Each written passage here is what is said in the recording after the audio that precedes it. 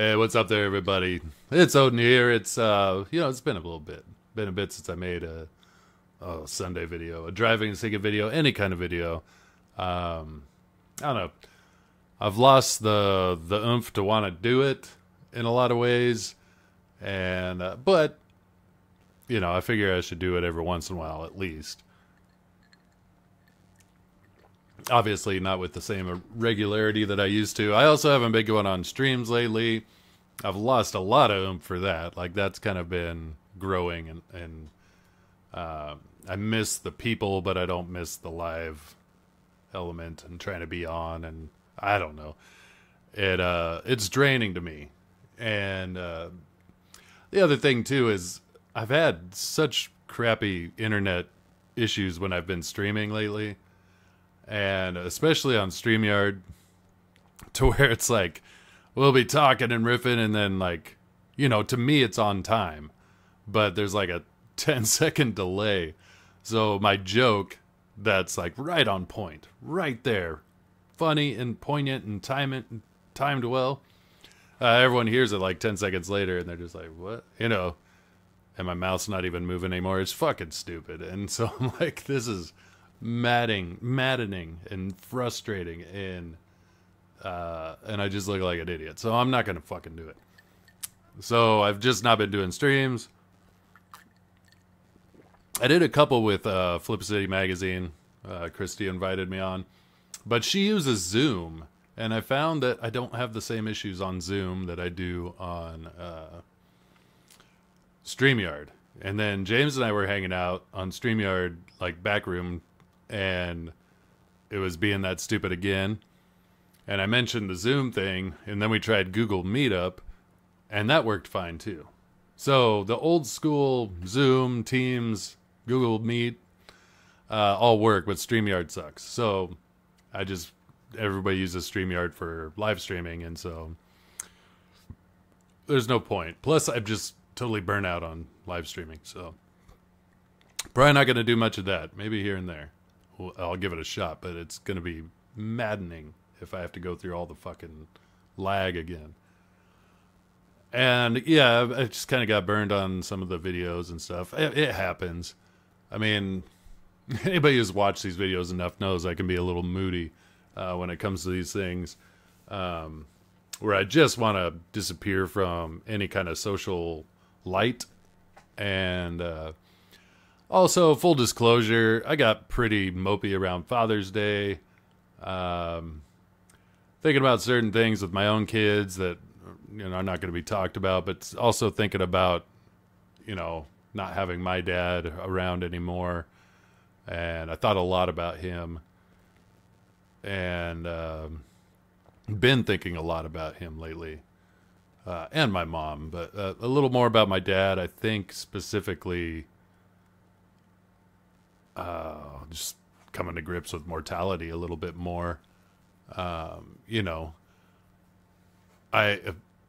all goes well, I'm far from the end of the line, but I'm getting close to the middle of I'm at the middle, or maybe even past halfway of the line, which there's still a lot of time if all goes according to plan, but you never guaranteed anything. So in that, it was getting really mopey, but in that, I'm also like, you don't have, forever to do the things you want to do, to leave the mark you want to leave. So moping isn't helping anything. It's not going to help your legacy one bit. You can't help sometimes from getting very introspective. I can't anyway. And it takes a concerted effort to jumpstart myself out of it. Amongst that was me saying, like, do another video. Because at least then you're, I guess, engaging, even though there's nobody across from me, but it's more like interaction. It's something I need more of. I know I do, but I don't have a whole lot of time for trying to find some social element outside of work and going home and drawing and those things, or time with my kids. So I'm like, I really don't have a social life. And streaming was kind of filling that void to a certain extent because you're hanging out with people I like. But it's still different. I mean, I can't help but say it's different. And I was like, man, I should find a softball league out here, but one, I don't know how much time I want to dedicate to being in a softball league. It would be cool, it'd be fun, it'd be physical, which I want, but take time away from what I want to do. Even though I want to play softball, but it take time away from drawing, but to be honest, I haven't been drawing as much because I've been in that mopey mindset. So I'm like, what the fuck? I gotta snap out of it. But the other thing is I don't want to join a softball league out here. It's, drawing near to summer and it's fucking hot. And I know the whole country, for the most part, is pretty damn hot right now. But with this humidity, it's so soupy and hot. I'm not used to it. So I don't think I could handle playing softball in this shit. I could, but I don't think I want to.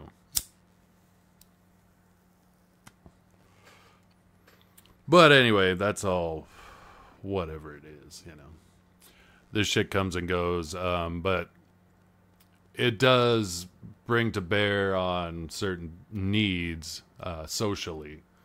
And I think one of the things about why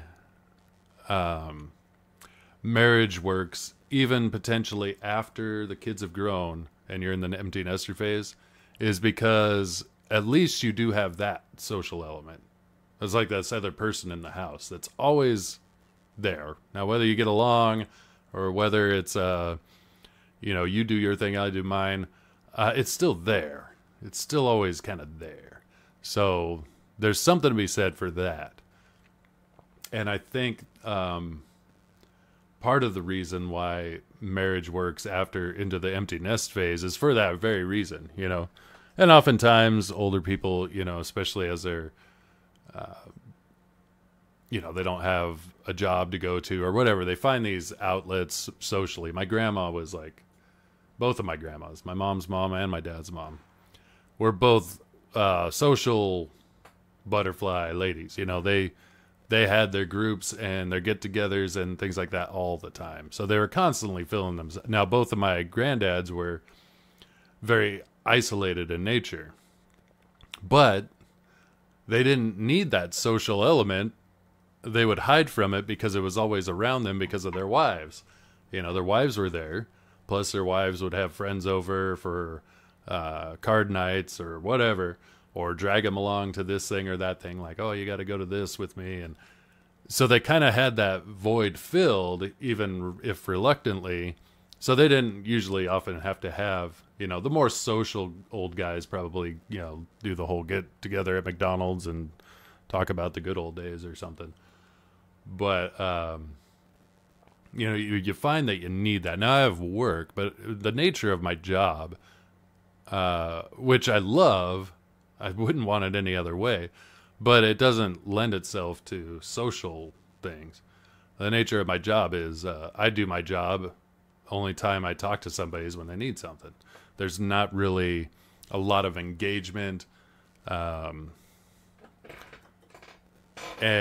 so when there is, like, I kind of light up. And so the people who do engage with me, we have like these great conversations, but it's just in these little spurts. And that's kind of all the social element of my life at the moment. But that's it. No complaints, it's still, I think that was another thing I was, hit me hard about just around Father's Day, was just being here in Missouri and being kind of detached from friends and family that I've known up to this point, and just missing a lot of things and missing a lot of people. And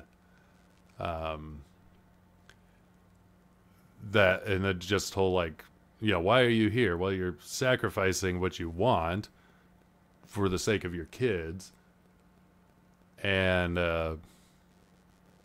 as they get older, that relationship the dynamic becomes quite different than when they were little. When they were little, I'd be like, hey, let's go do this. And they'd just be like, yay, like we'd just go do it. And as they become teenagers, it just becomes a little more, again, that kind of detached feel about it. Now, it's not my kids are like being rude or, they're not like, it's just a different dynamic. It's not that they're being mean to dad or something, or they're like always being sticks in the muds, but their lives are becoming their own, and so they don't want to be like dragged along for whatever the parents tell them to do. They want to kind of like experience their own personal life, and that is a very normal thing in my opinion, and I think it's good for their independence. But that makes it hard for me, because I'm like, I moved out here for your guys' sake, and I still think it's the right move. I still think it's beneficial, but it's just it takes on a different dynamic as they become teenagers. So that, like, a little bit of sunrise sunset moment as my kids are getting older and I'm getting older, and thinking about my dad and mortality and all these things, and being alone, you can be extra introspective without any distraction. So then you can really, I wouldn't say it was depression, because I know what depression is. That's why I just use terms like introspection, maybe mopey. But still, those things can get hefty. And if they're hefty alone, the heft is a little stronger without any kind of distraction. So it can definitely take you into a play. And I was like, you got to make a video, jumpstart yourself. You got to force yourself to do certain things that I didn't want to do, but they really needed done. And just when it comes to that, like, hey, you got to like kind of really trick yourself or talk yourself into doing the things that need done, or you would enjoy if you just got started. That's when you're like, okay, it's time to really take stock of the situation and be a little more proactive about where you're at and where you want to go.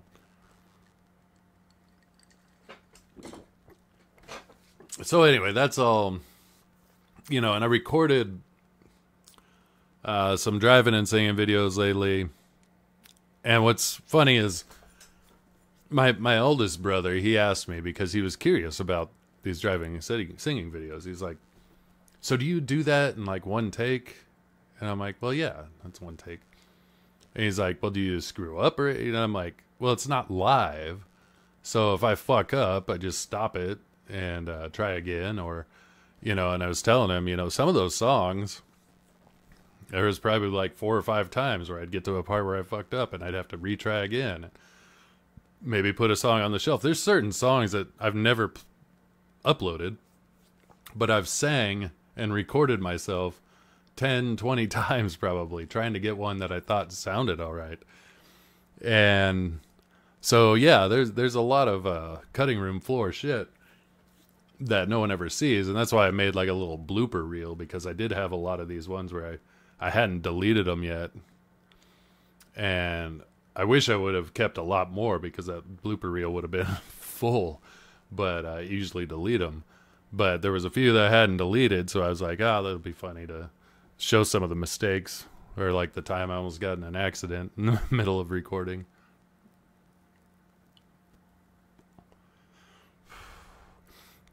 But the one thing that's probably hard to really recognize, maybe you can surface level go, yeah, it's probably not the most conducive environment to like sing your best.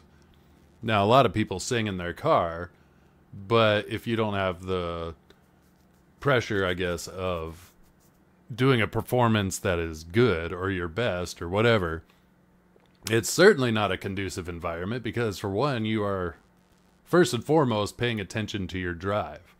And so when I moved out here, I didn't make any for a long time because I had a new commute, learning new roads, and I'm like, I can't be distracted by trying to sing and record. And hit start, hit stop.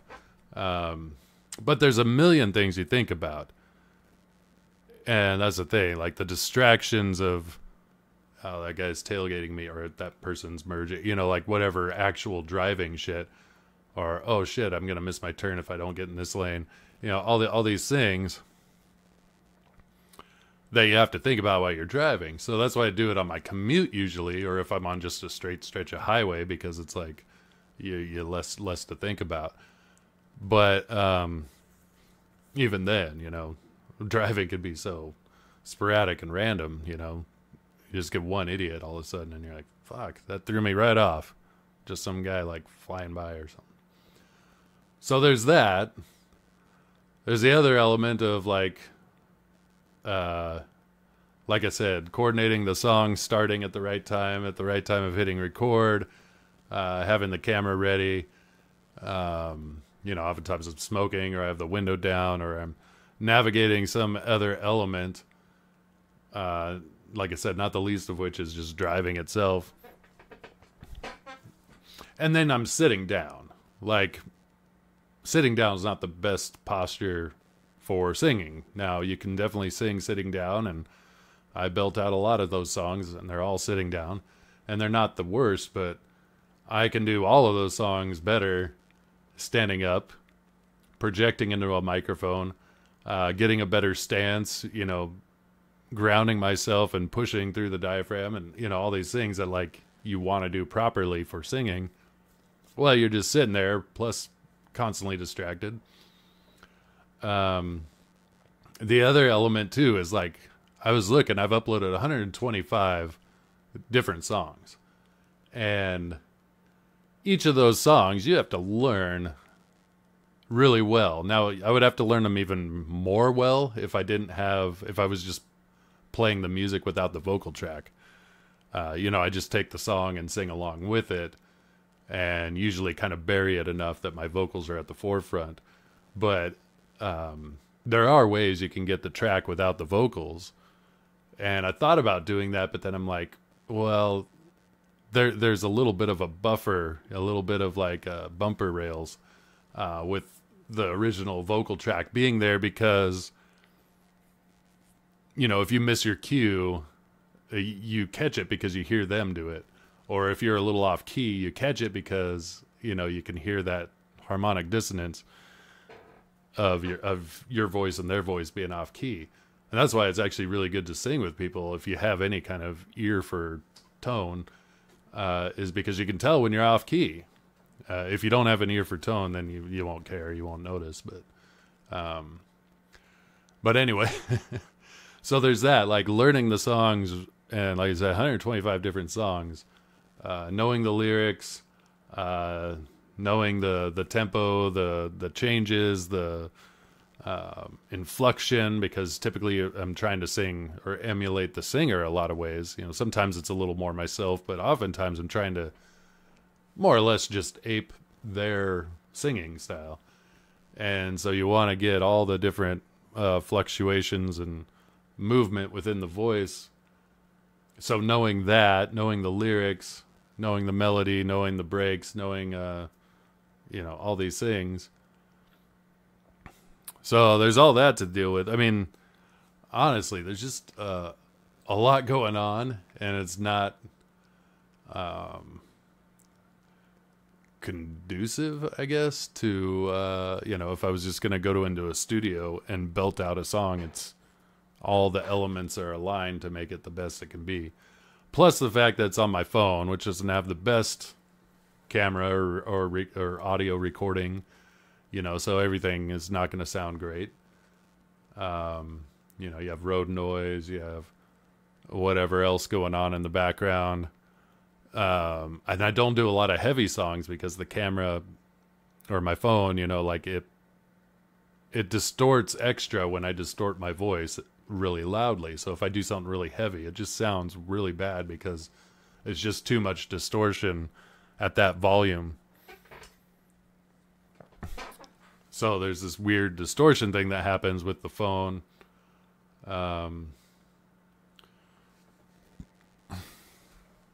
So yeah, just a lot of things that I'm like, Well, and then that's the thing. I get, well, also it's a single take. So even though there's a lot that hit the cutting room floor that I'm just like, that wasn't good enough, that wasn't good enough, that wasn't good enough, or that was a bad take and this was a good one. It's still all single take. I may have done 4 versions before I got the one I liked, but it's still, from the moment I hit record to the end, there's no post-production. It's just, did you hit it or did you not? Kind of like karaoke. You get up there, or kind of like a performance in general. You get up there and there's no altering it. Once it's done, it's done.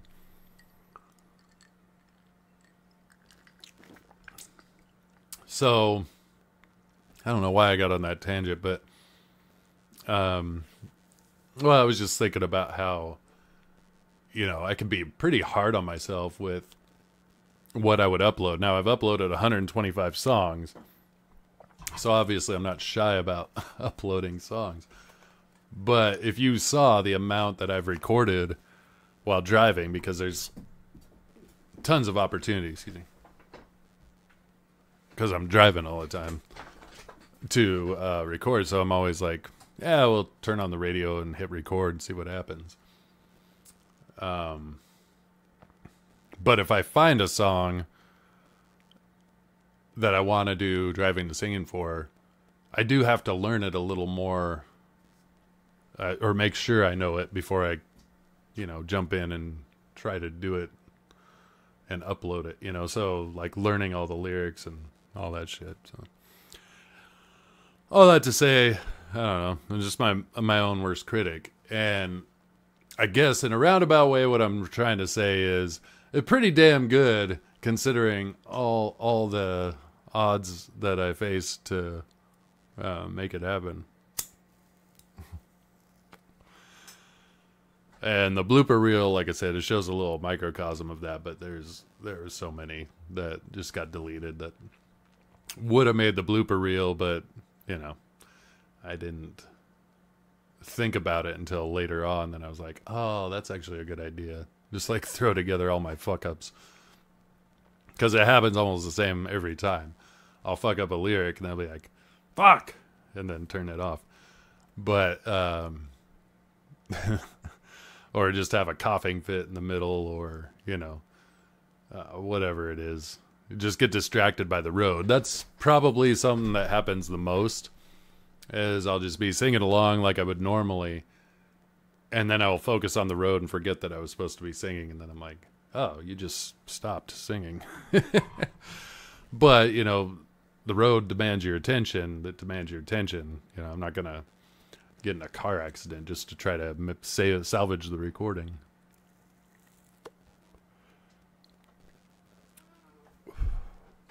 So anyway, I don't know why I got on that tangent, but I'll try to do more driving and singing videos.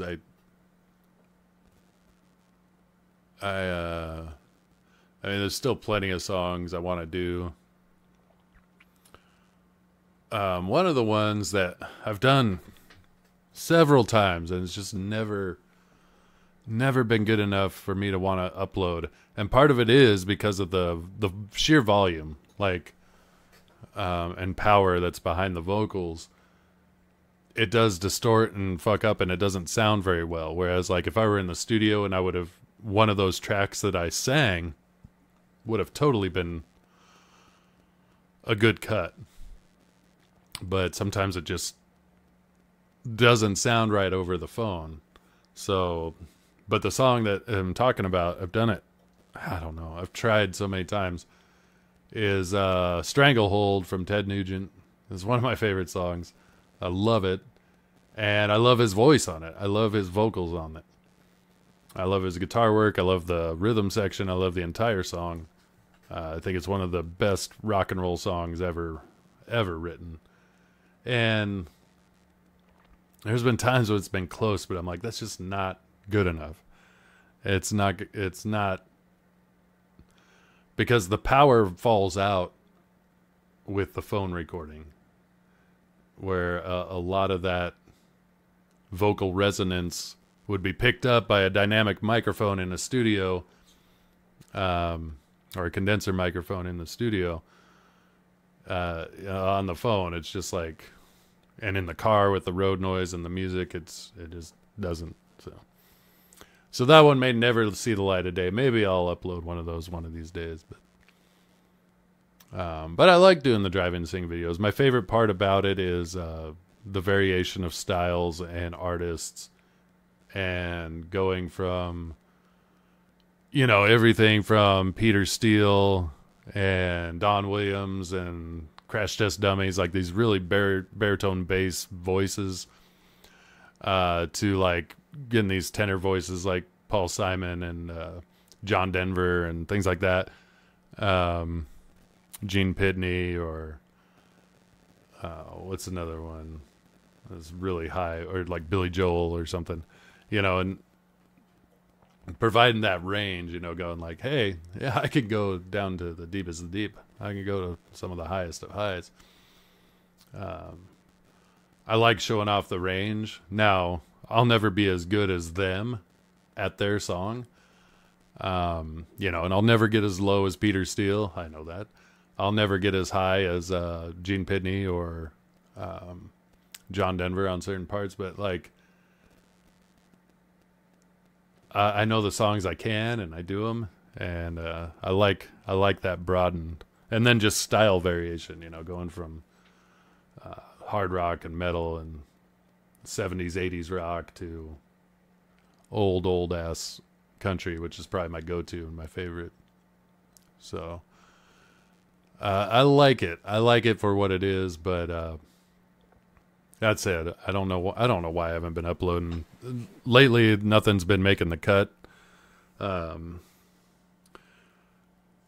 I think I'm just overly critical. And I think me talking out all the reasons why something may not be as good as it should be is me making excuses for why I'm so critical, or not me making excuses, me making trying to convince myself not to be so critical, But the reality is, your average person listening doesn't care about all those things. They're just going to be like, it wasn't as good as the studio version. It's like, it's never going to be. I'm sitting in my car,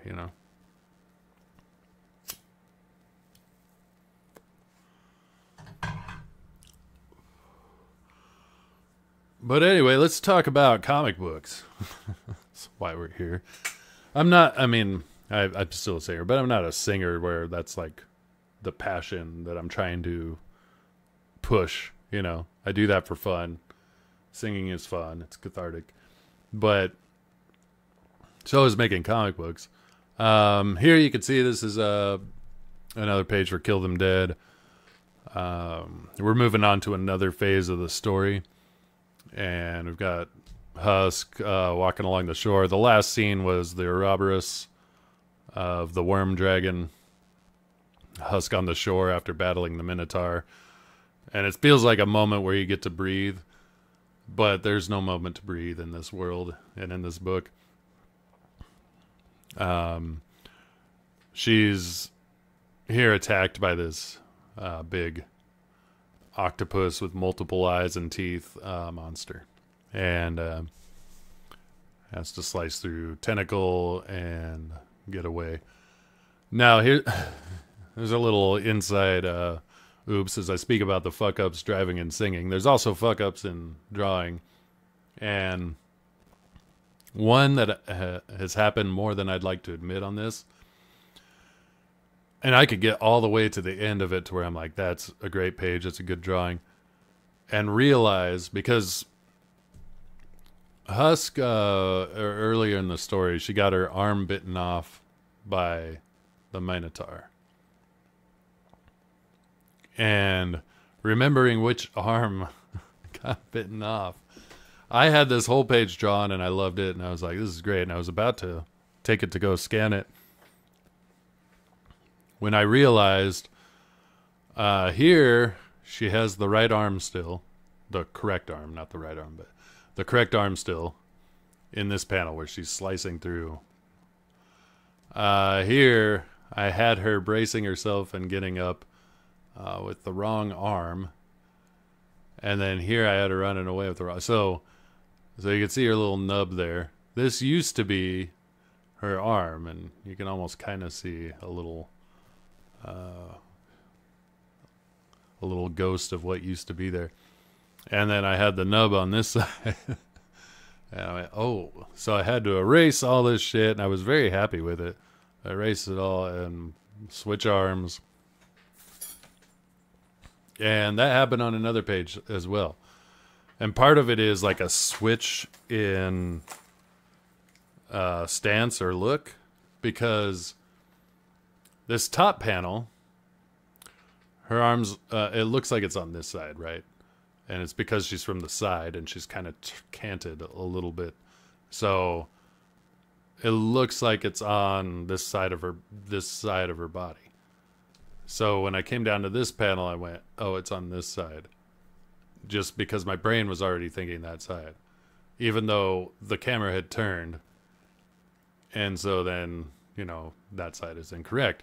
And I did the same down here because I was just following this one. And like I said, it took me a while before I just went, oh, whoops. But I'm glad I caught it. There's been a couple things. Skunk Artworks has pointed out too, where he's like, where is her finger or something like that, you know? And I'm like, oh fuck, I meant to draw that and I forgot. So, you know, it's nice having someone on the back end catch those things, but I'm trying to catch it myself. But the page before this, I did the same, not the page before this, the one before that. I did the same thing where I got her arm that's cut off. I got it wrong, and it was on a shifting panel. And I did the same on this one, which is the next page. You won't be able to see it. This is all blurry. There, kind of get it focused, maybe. Maybe you can see it. I don't know. But yeah, so this is kind of like, these are all like sweeping panels. They're kind of like come at sweeping angles, just long-wise. But this first one, her back is turned. And then she turns around to face the threat. This tentacle's coming after her. She turns around, but my brain didn't turn around her arms that were... So again, I had the one arm here that was supposed to be the nub, and I had to fix it. Luckily, I didn't get too far in this drawing. I had the same on this panel. I had the arm switch, so... You know, I caught that one pretty quick, but I was like, shit, you do this a lot, man. Like, you keep forgetting which hand is which. So, anyway, that's just a little, inside baseball into the struggles of drawing comic art consistently. You find these little things, you're like, duh, what an idiot. So real quick, and I'm going to wrap this up because my voice is starting to, my throat's starting to get dry, but I got these. Oh, man, this is heavy. So, those of you back the second printing, your books will be on their way.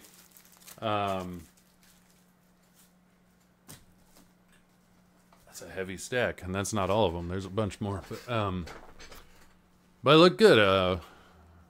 You know, I like the skunk cover there, and yeah, everything looks good. So yeah, these will be shipping out to everybody who did the second printing campaign, and then this will be at you know, when we do cons and things like that. We'll be selling these.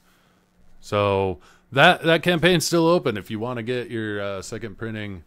You know, if you're a completionist, it's a little different. It's got a different cover, different page pointage and things like that.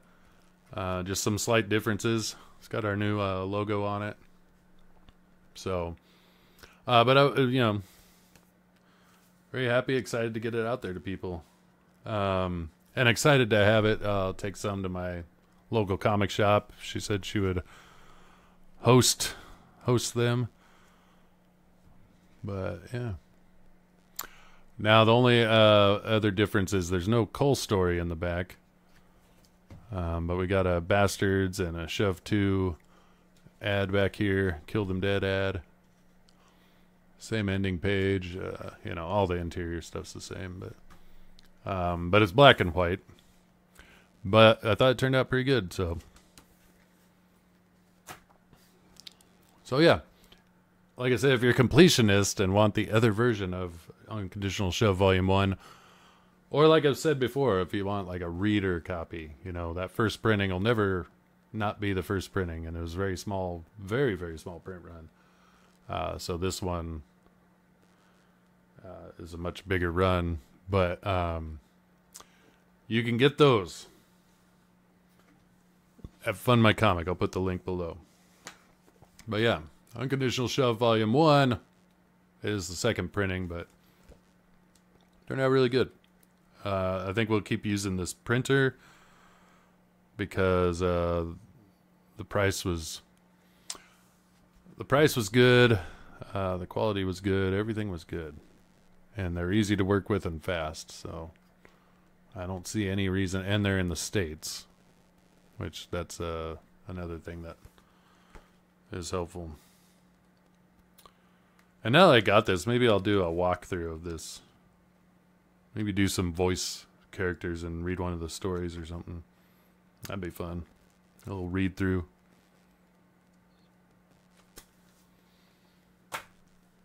But yeah, that's kind of what's going on.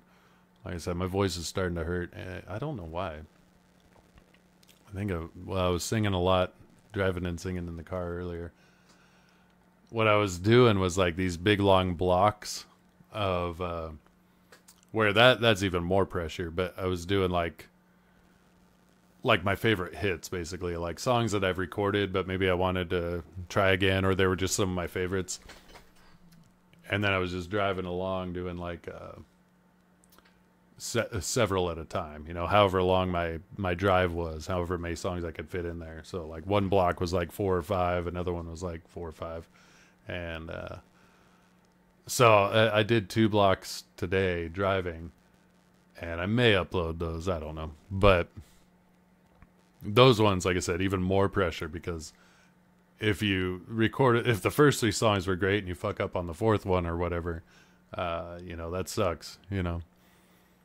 And so it may be kind of a warts and all, whatever, just, you know, here's me doing 4 songs, but they're, again, varied styles, and it was totally random. So it was like, whatever came up out of that collection of songs that I thought were worth doing again.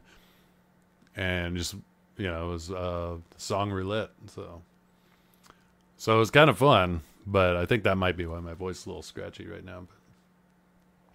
But anyway, yeah, check out the Unconditional Shove Volume 2 campaign. Also, while you're over at Fund My Comic, check out Magnificent Bastards Issue 2, which is still funding right now. Again, very excited for this book. I talk about it a lot. So excited for this book, but it really should be doing better. There should be more people buying this, because you have the option of reading Issue 1 for free. And I think once you do, you'll find that it's a worthwhile book in having. And Issue 2 is going to be even more wild. So, very excited. And then sign up for the Splash down below. That's Skunk Artworks children's book that he's putting out, which will be launching soon on Indiegogo. That one is, in my mind, is a game changer. It's something totally unique, totally different, and all Skunk Artworks. It's his story, it's his artwork, and his artwork is second to none. So you want to check out that. You want to be there on the ground floor when it launches. Great book for your kids. Great book for your adults. It's just a great book. So, and that one is, from what I gather, is all the artwork and all the story is done. There's just a collection of pre-press and getting it ready, and it'll be ready to print. So there won't be a lag after it launches. You know, you do the campaign, but like, it's all ready to go. So that'll be exciting. So check out the Splash as well, and keep your ear to the grindstone. Is that the correct term? ear to the ground. Keep your ears peeled. Keep your nose peeled. Keep your eyes peeled for more shit coming from Broken Compass Entertainment. It's not shit. It's good stuff. Anyway, with that, I'm going to wrap it up. I guess expect videos more often, or more often than however, like a month between, like I did. But they'll just be sporadic still, so don't worry about it. If you enjoy them when they come out. If not, no worries. You won't miss me. Anyway, see ya. It's Odin. Later.